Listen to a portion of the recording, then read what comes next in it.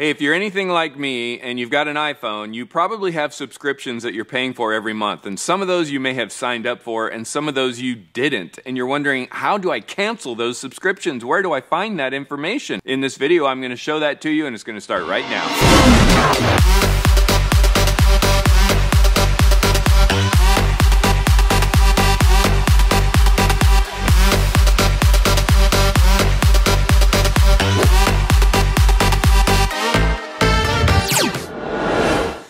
Hey everybody, my name is Sean Seymour. I own a photography studio in Sacramento, California, and on this YouTube channel I cover photography, but I also cover tech.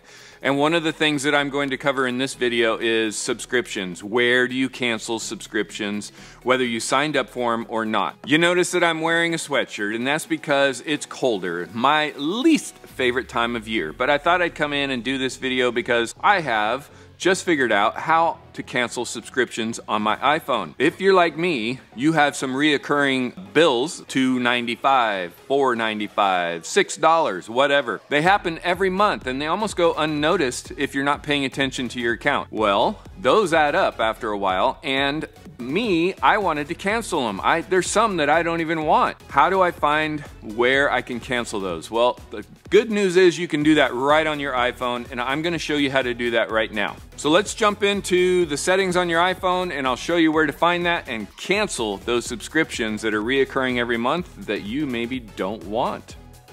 The first thing you're gonna do is go to settings. And from settings, you'll see that there is you. Obviously, I'm called Sean Seymour, so mine says Sean Seymour. Now, one of the things that I did is I started scrolling through everything. I went to general, I went all over the place, and believe it or not, it's right here under your own name. So go ahead and click on your name right there at the top, and you'll see that it opens up essentially a profile for you. Name, phone number, email. This is where you can change all kinds of things. But look at that. Fourth one down is subscriptions. How cool is that? All right, click on subscriptions. This is where your active and your expired subscriptions are going to be. Something to keep in mind about canceling a subscription.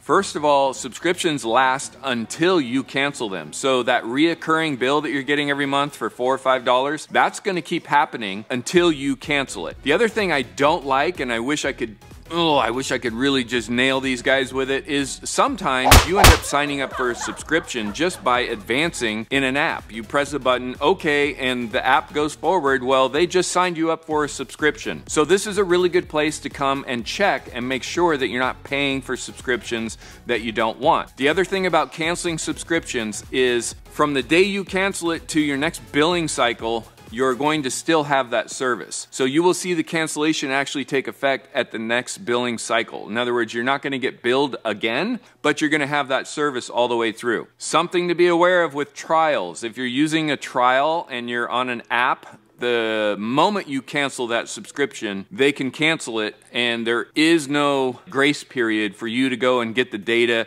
or get the photos or whatever it is you were using that app for. So before you cancel subscriptions that are trials, you want to go ahead and save off whatever it was that you were doing with that app, because they can cancel it right away and your content is gone. If you signed up for a trial and you don't want to be billed, you also need to make sure that you're canceling that subscription 24 hours in advance of when you are going to be billed. Okay, going back to the phone, we've clicked on subscriptions. I don't want the Apple Music subscription. I have Pandora and I have Spotify, so I don't want the Apple Music subscription. All I have to do to cancel that trial is to go ahead and click on Apple, cancel free trial, confirm, and now it's gone. And if I go out here, I should see that that is no longer going to be an active subscription, but instead is in expired subscriptions. Now this InstaSize is one of those subscriptions that actually fooled me into signing up. To advance forward, I hit OK, and in really tiny print it said, you're signing up for a subscription. Well, I didn't want that. But because I was able to find this and I knew where to cancel my subscriptions, I went ahead and I went in here and I canceled it. So that is why I suggest that you check every now and then what subscriptions you signed up for and cancel the ones that you don't want. Because while it's not a very big charge usually, sometimes it's only like $5 a month or whatever. Personally, I don't want to pay out $5 a month for subscriptions that I don't want. Hey, I hope you found this video helpful. If you did, please hit the like button down below. That tells YouTube to show this to more more people. If you want more content like this, hit the subscribe button and the bell notification will give you a notification when I have new videos coming out. Until I see you on the next video, cancel those darn subscriptions that you don't want and keep it simple, my friend. Wow. Turn it up.